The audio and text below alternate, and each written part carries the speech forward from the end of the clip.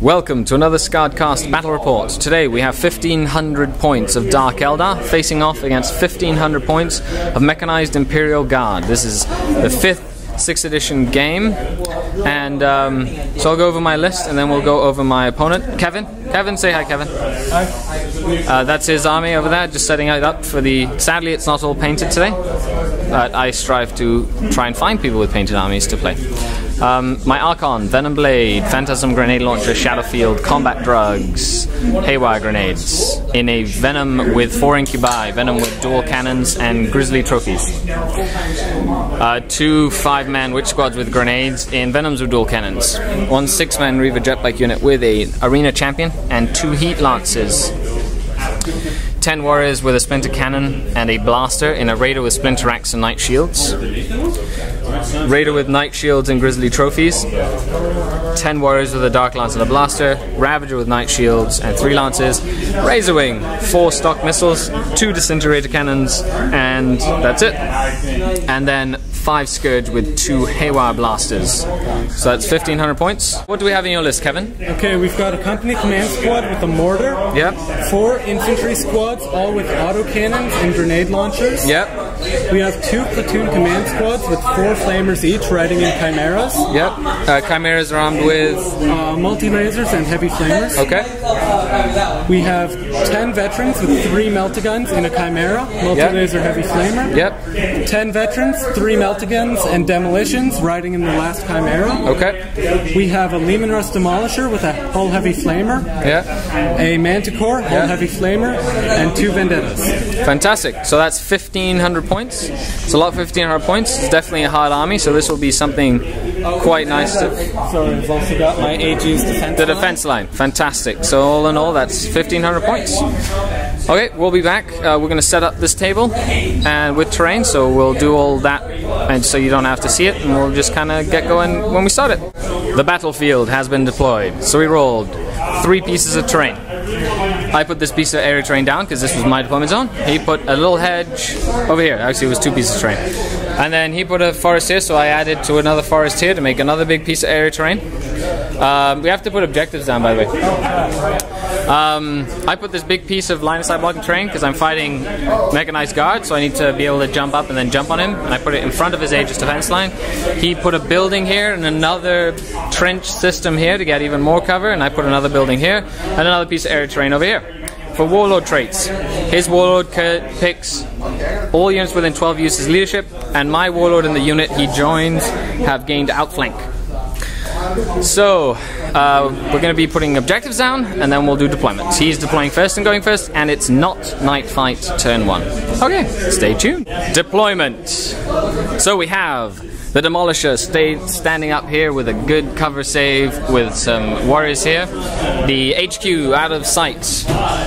Chimera wall behind the defense line, and a unit in the building here, which is an armor 12 building. Then we have Manticore sitting here ready to blast me into oblivion. Demolition vets. Melta vets. Flamer squad. Other squad, and then we have 2 vendettas in reserve with regular infantry squads in them. I have 10 foot troops. That's a regular forest, and that was nothing of note. Literally nothing of note. That objective was a grab well generator, and I have 10 with the lance and blaster in that big unit of area terrain. It's hiding from that Manticore. Ravager over here. Venom with 5 witches. Venom with 5 witches. Empty raider, that's their raider with all good stuff. Empty raider, that's their raider. That is not checked yet. That is a Gravwell generator, and this is a +1 to cover saves objective. In reserves, I have jet bikes. I have the Razorwing. I have deep striking scourges, and I have my Archon, who is going to outflank with his Incubi and the Venom. Okay, we'll be back. Actually, I'm going to roll for stealing initiative for fun. Nope, doesn't happen.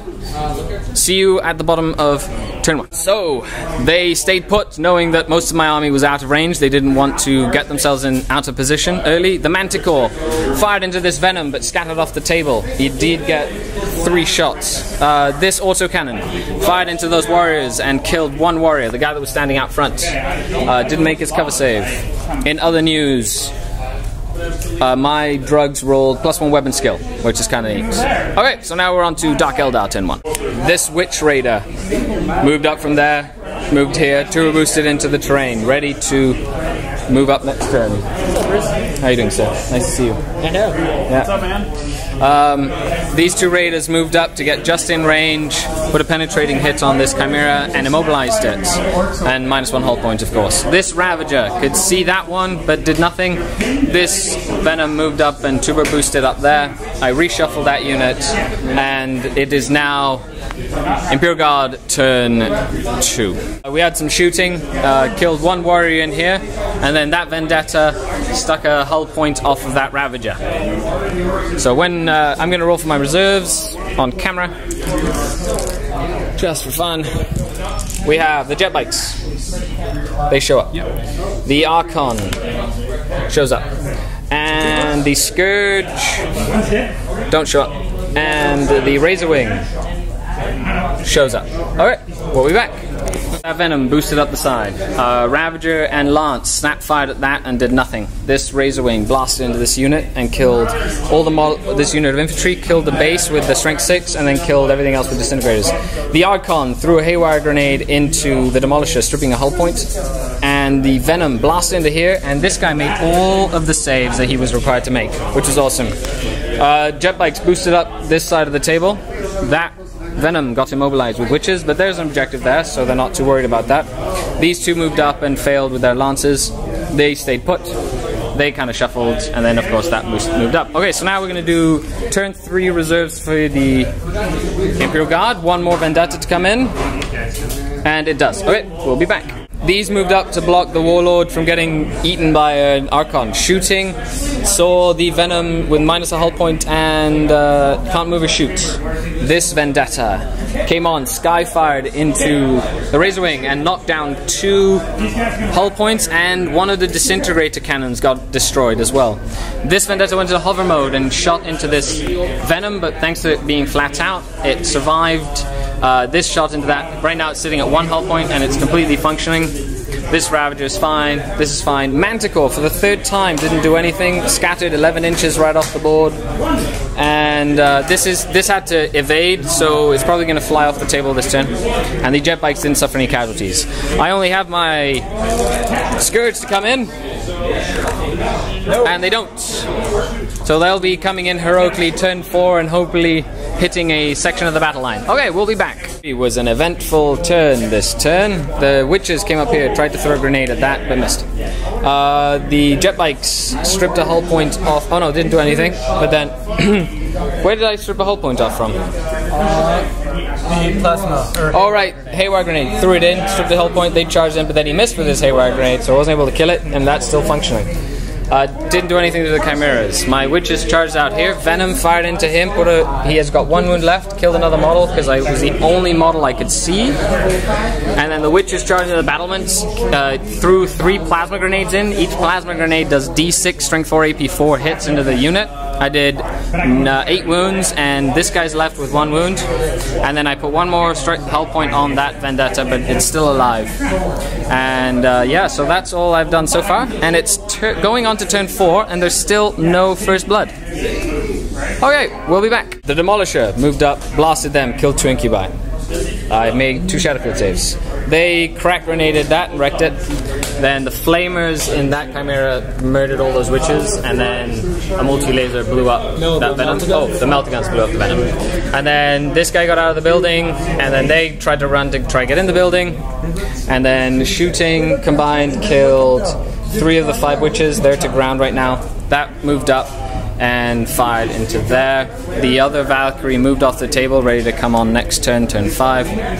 And 1 hull point's been taken, has 1 hull point left.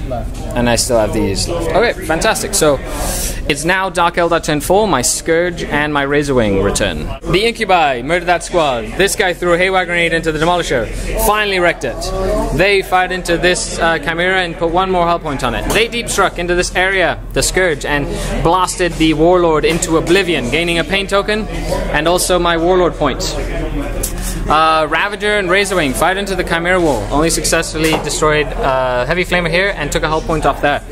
I blew up this Vendetta. The snapshotted it, got a pen, he decided not to evade, and I blew it out of the sky, killing 6 out of the models inside. They didn't fail their pinning, they're just sitting there right now. And everything else, yeah. So now his Vendetta is coming on again, and it's going on to Imperial Guard, turn 5. Here's a little overview of the table for you all. We'll be back. Fired everything, shorted out his shadow field, took a wound. Was unable to kill all the Scourge with a lot of shooting. Killed the 2 witches, forced the jet bikes to fall back. Flamers murdered some jet bikes. I played that wrong. I should have actually jumped this way and then used them next turn, because I charged into that Chimera, but they wouldn't be able to do anything anyway. They got out to contest that, to hold that objective. They're over here. This Vendetta is flatting out here to then go into hover mode after. And so now we're on to Dark Eldar turn 5. I'm going to roll to see if he rallies. He needs Snake Eyes to rally. Nope. Alright. We'll catch you guys later. I blew the other Vendetta out of the sky, and then these guys charged the remnants and consolidated back. I didn't touch them. That Raider was able to snapshot the Vendetta. It was awesome. This guy failed back a little more. Razorwing fired into those guys with a flamer that were right there. They fell back. My Raider turbo boosted on there to force them to go around to try to get to this objective. My Archon threw a plasma grenade into a bunch of guys, killed like 5 of them with a plasma grenade. I love that it's AP4, and then they ran off the table. My Scourge jumped over, also threw a plasma grenade, killed 2 of that unit, charged in, but then sadly died. So he's holding that objective right now. And then the Ravager moved up, blew up that Chimera full of veterans. And then we rolled, and the game is done. So, Imperial Guard have 3 points, plus 1 point for First Blood, and they're just within 24, so he gets plus 1 point for Linebreaker. So that's 5 points. I have 3 points for that objective, 3 points for this objective, and I have Linebreaker. So that's 7 points to me. And I killed his Warlord, so that's 8 points to me. So it's a 5-8 win for the Dark Eldar. Here's another overview of the battlefield. And I will have more notes. As always, you can check out the podcast, www.skard.podbean.com, as well as 40k Nation, www.40knation.com. Anyway, thanks a lot for watching. Sorry it wasn't painted, and next one should be. Have a game next week where we'll be playing Necrons.